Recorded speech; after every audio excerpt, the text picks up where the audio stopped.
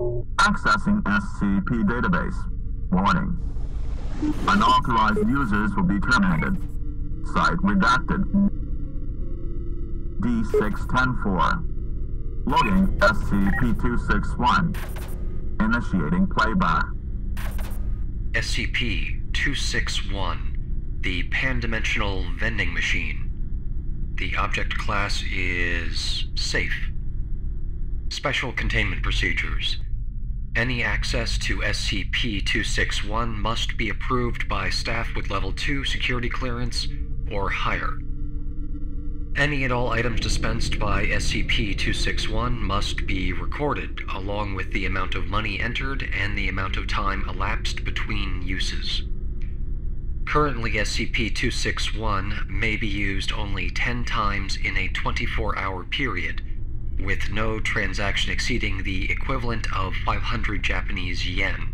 This amount is roughly equivalent to $4.71 USD, or £3.39 GBP, as of the year 2021. Testing approved by Site Command is not under these restrictions. Items dispensed by SCP-261 should be reviewed by Site Health and Safety officials before consumption. Failure to do so releases the Foundation from any obligation regarding negative effects. Items deemed dangerous or useful to research will be confiscated by Site security, with financial compensation provided in proportion to money spent. Description: SCP-261 appears to be a large black vending machine with no front glass panel and a small keypad on the right side. SCP-261 was recovered in Yokohama, Japan. SCP-261 was brought to the Foundation's attention after investigation of an urban legend about a magic vending machine that was circulating on the internet. SCP-261 was found in a back alley behind a large shopping center, with a handwritten sign saying "out of order" in Japanese taped to it. SCP-261 has no marks or identification of any kind, and no locals remember when or how it came to be in its current location. Internally, SCP-261 appears to be a basic vending machine equipped to vend food and beverage items. After a key was made and the front door opened, no abnormal materials were found, and it was determined that SCP-261 has never actually contained any food or beverage items. The keypad, while connected and operating correctly, does not activate any of the dispensing mechanisms. When money is placed into SCP-261 and a 3-digit number is entered on the keypad, SCP-261 will vend a random item. SCP-261 has not accepted any currency other than yen, with rejected currency being deposited in the coin return slot. It is unknown how these items appear, however SCP-261 will not operate when the door is open, or when recording devices are placed inside. The number entered on the keypad has no effect on the item vended, nor has any pattern been detected. Items are always some form of snack food and typically have bright, attention-grabbing packaging. SCP-261 is capable of operating with no external power supply, but operation in this state will cause unstable vending to occur much more quickly than normal. If SCP-261 is used several times in a short period of time, and/or large amounts of money are entered before an item is vended, SCP-261 will start to dispense bizarre items. While still food, their suitability for human consumption is often non-existent. And here is an attached log of items vended during testing Phase 8. Phase 1 through 7 are not included in the paperwork I have. 800 yen has been entered for each item, items being dispensed every 2 minutes, and SCP-261 is attached to power. First item: Coke Zero, a can of Diet Coke, packaging in English. It's interesting that they call it Coke Zero while it was a can of Diet Coke that was dispensed. I'm not sure if this is an inaccuracy of the researcher that made this recording, or maybe they somehow mixed it up. By the way, I would not drink that. Moving on.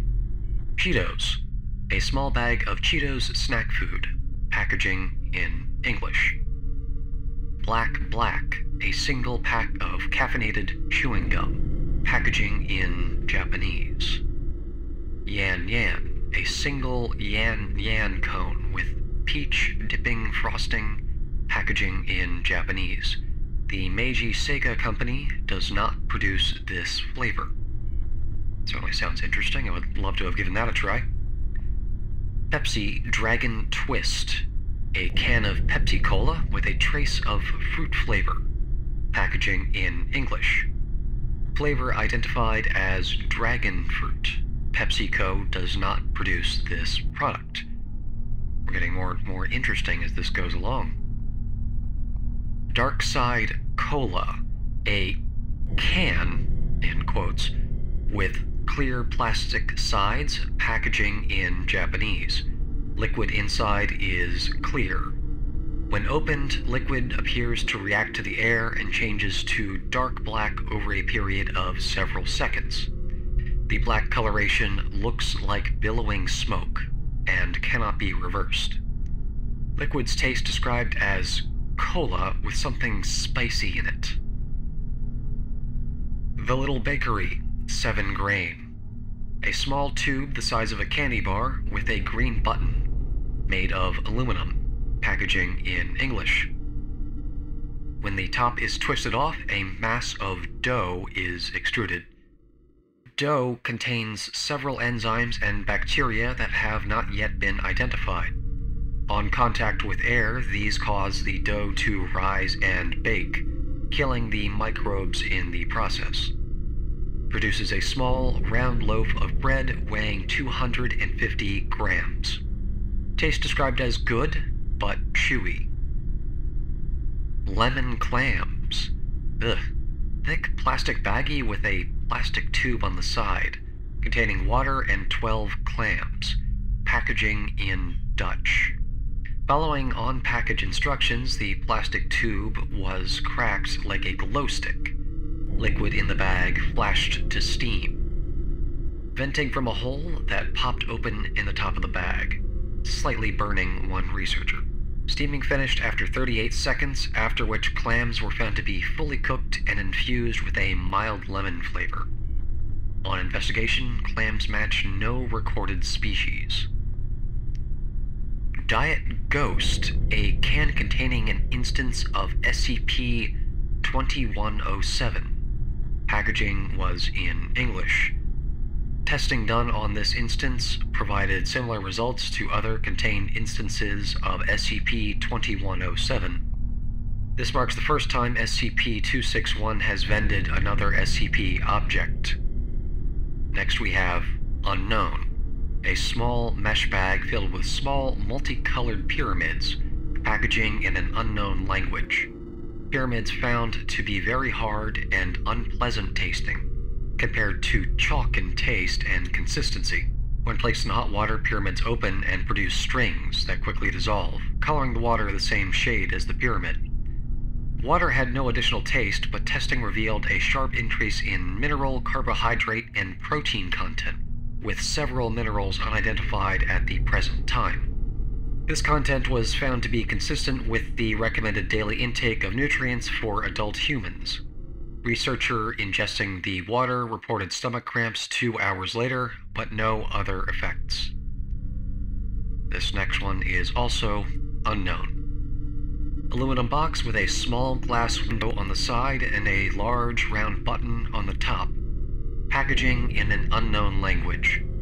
Box is seamless and appears to be filled with small, round animals covered in fur, each with 3 small paws and a single large eye. Pressing the button causes the inside of the box to rapidly become superheated, cooking the small animals alive. Muffled noises and scratching were heard for several seconds during the cooking process.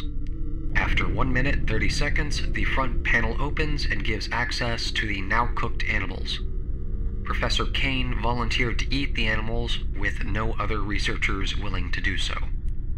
Taste described as crunchy and very spicy, with a small hint of beef. I don't know about you guys, but that one makes me feel kind of hungry. And lastly, we have another unknown entry. A tall, thin aluminum can, packaging in an unknown language. Opening the can caused a chemical reaction with the liquid inside the can. Liquid was apparently not intended for an oxygenated atmosphere and detonated violently, causing several injuries and killing 2 researchers. Testing discontinued and area cleared. Testing area observed to smell like citrus for several days. Man, now that's how I want to go out, killed by a vending machine. And playback.